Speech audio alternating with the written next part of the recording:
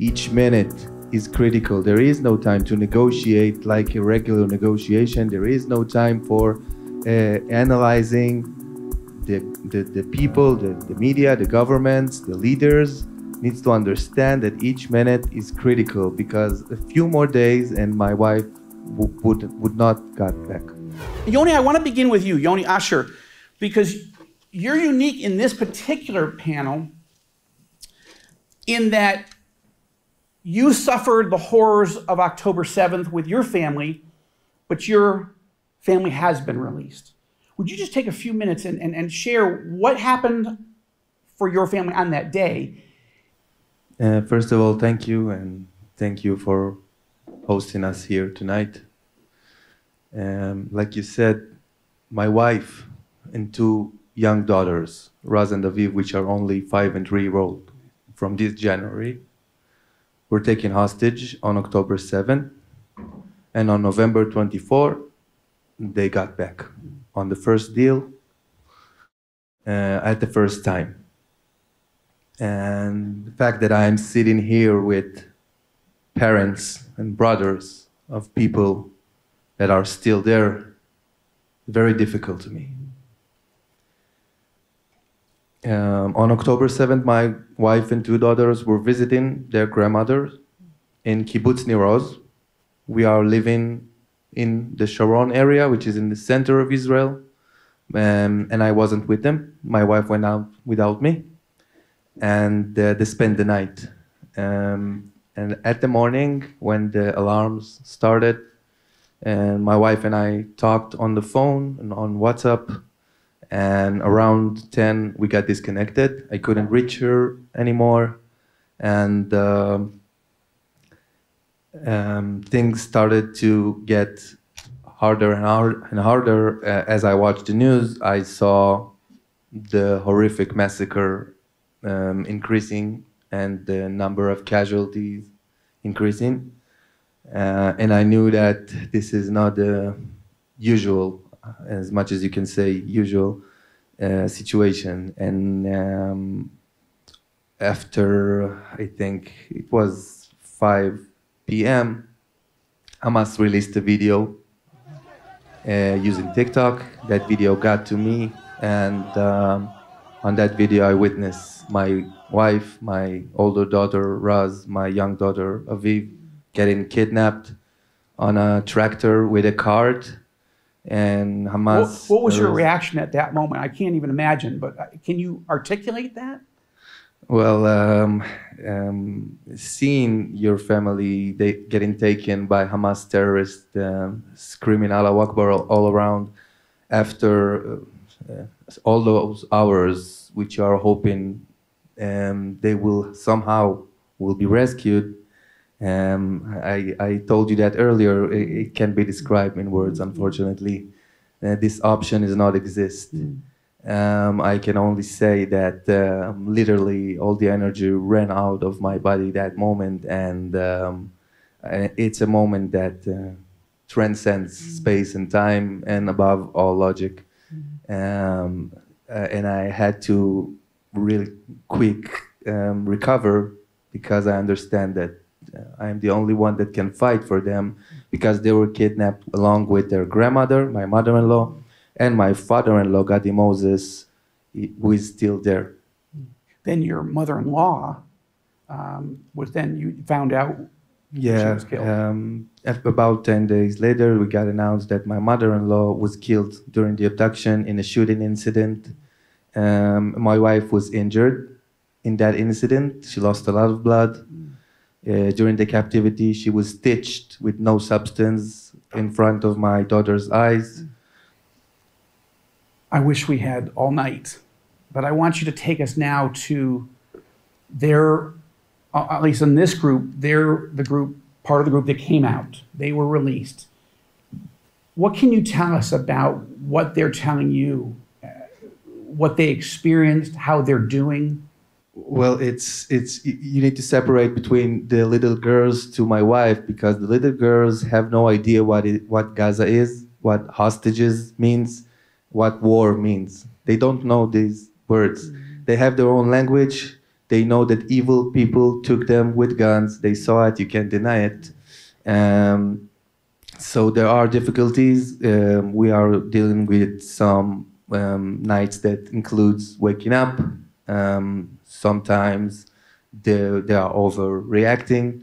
And my wife, after losing her mother and her brother, who also got killed on that morning, is only now have the time to mourn her relatives, because during that time in captivity she had no time. She was automatically functioning, and it's very difficult. It's each day for us. It's October 7th. Sigalit Cohen, Siggy, we've not met before, but would you talk about Elia?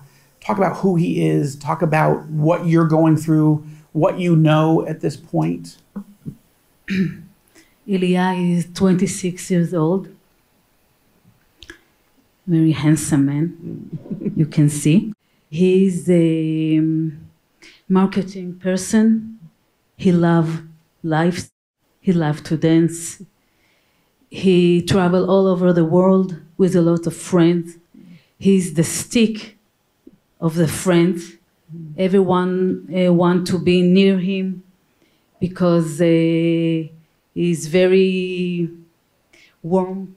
They go to the music festival, and at 6:30 they heard the alarms, and they run away from the party, from the Nova party. They go to shelter in Kibbutz Ra'im, and they wait there for help. And after in an hour, they heard two vans with loud Arabic music. The terrorists came to this shelter, and they came in and started to throw a RPG and live fire and wounded. And then in this shelter, small shelter, was 29 people, and most of them were murdered. Some of the bodies that killed there are felt on Ziv, the girlfriend of Elia, and she was under those bodies for more than 3 hours, not moving. Her face was on the ground, and she just looked like she's dead. And Elia was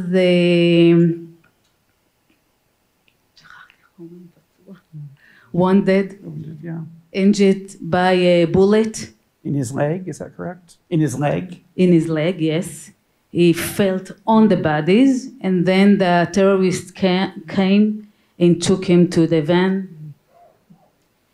And we have a picture from Gaza that said the Israeli prison is in Gaza. It's a nightmare. I'm not eating, I'm not sleeping. I'm trying to do everything to know where is Elia, what happened to him. Nobody see him. I interview everywhere that I can do. That everyone in all over the world will know this story and the story of 135 more hostages. And it's very, very, very difficult. Now we're going to talk to an Israeli whose son was fighting to get your loved ones home. And unfortunately, he gave his life for this country. Not Jewish. Gidon Bayer, you're from a German family. Your family before you came, not that they were involved in the Holocaust, but you said, and your family said, to atone for German atrocities. And so how can we help Israel and the Jewish people? And for your son, who didn't have to serve, or at least didn't have to serve in combat, to not only serve in combat, but serve in a special forces unit, Maglan, would you tell us about Yulia and why he loves this country? Why do you love this country? Because your story became a big story when he was killed in combat, because most Israelis were like, wait a minute, a German evangelical family is fighting for us? Like, that's a big story. Thank you. Thank you very much. המשפחה שלנו, הורים שלי הגיעו בשנת 72 לארץ. My family, my parents came to Israel in 1972. הם באו מתוך אהבה לישראל, ואהבה לישראל זה מתוך אהבה לאלוהי ישראל. They came here out of a great love to God, to the God of Israel and to Israel, the country of Israel. ההורים שלי ניהלו בית הבראה לניצולי שואה בשבי ציון. My parents conducted rehabilitation center in Shavei Zion. ובנו מאוחר יותר בית חולים סיעודי לניצולי שואה במעלות. And later on they created a hospital to help people, survivors of the Holocaust, to be treated there. ולתוך זה אני גדלתי. I grew up into that reality. שני המקומות מתופעלים על ידי גרמנים נוצרים מאמינים שבאים לעבוד שנה פלוס. The place was conducted by German people who came to volunteer there for a period of time for more than a year or so. ושם גם הגיעה אשתי. And my wife also came there. והכרנו והתחתנו. That's where we met and we got married. והקמנו את המשפחה שלנו במעלות ויש לנו 5 ילדים. And then we brought up a family together and we had 5 children together in Maalot. שהילדים שלנו גדלו במעלות וחוו גם את מלחמת לבנון השנייה. Our children grew up in Maalot and they saw also the Second Lebanon War. שישבנו 5 שבועות במקלט והפגיזו אותנו. For 5 weeks we were sitting in the shelter while being bombed. ושהגיע הזמן ללכת לצבא, אז הבת שלנו, יש לנו 2 בנות גדולות, אחת מהבנות היא אמרה שבזמן מלחמת לבנון השנייה חיילים נלחמו בשבילה, שהיא עכשיו רוצה לתת גם את החלק שלה, וזה לא היה שאלה בשבילה. We have 2 daughters and when it was time to recruit to the army, my daughter said that during the Second Lebanon War, soldiers, Israeli soldiers were fighting to keep them safe, so now it was her turn to do that, to do the same. It was not even a question. וככה 2 הבנות התגייסו, 2 היו בקרבי. So they both recruited and went to the army and served in special units. ואחרי זה גם 2 הבנים. And after that also our 2 boys. שאוריה גם היה ברור לו שהוא התגייס והוא התגייס לצנחנים. And then after that Uriah also it was clear to him that he would recruit to the army and he recruited to the parachuting unit. ובמיון שהיה בצנחנים בחרו אותו ליחידת מגלן. And he was chosen to the special unit Malan. ב7 לאוקטובר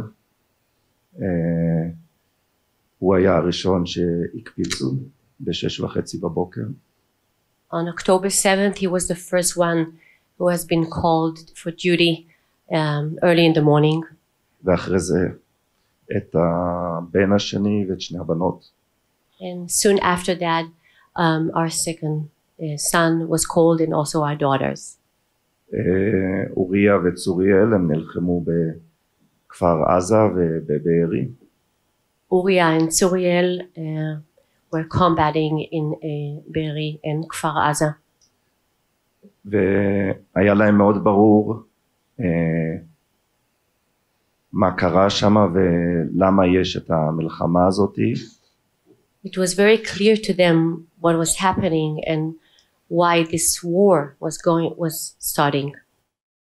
צוריאל אמר לי בצורה מפורשת, אנחנו נלחמים בשליחים של השטן.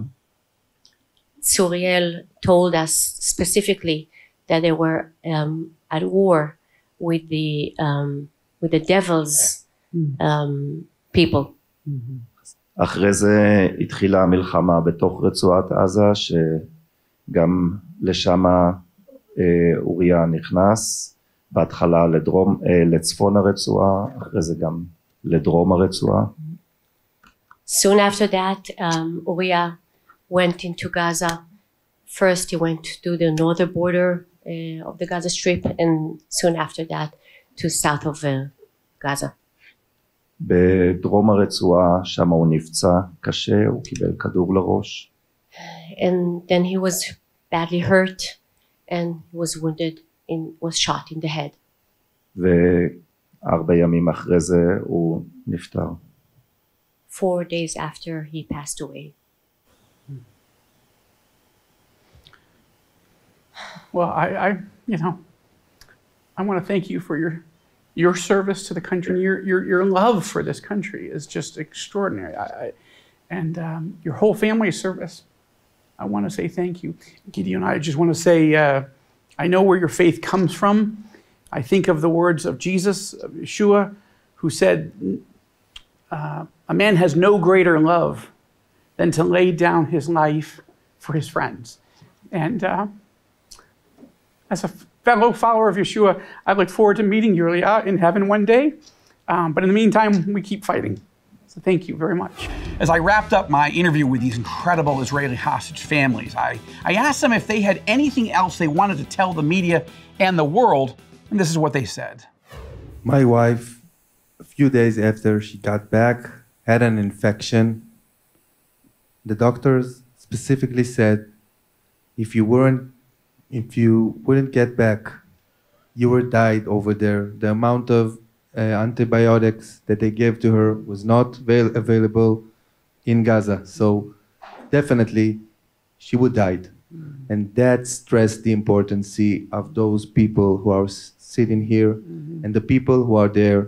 Each minute is critical. There is no time to negotiate like a regular negotiation. There is no time for analyzing the people, the media, the governments, the leaders needs to understand that each minute is critical, because a few more days and my wife would not got back. Thank you. Ziggy? As Yoni says, the hostages don't have any time.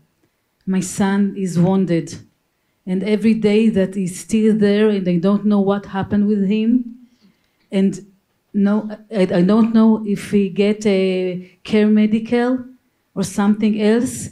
It's very dangerous for him and for the other hostages.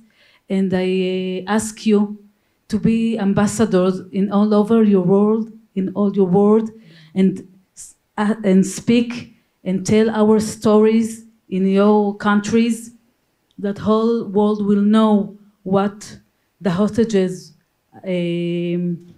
have been through there, and help us to press everywhere that you can do to bring them home now.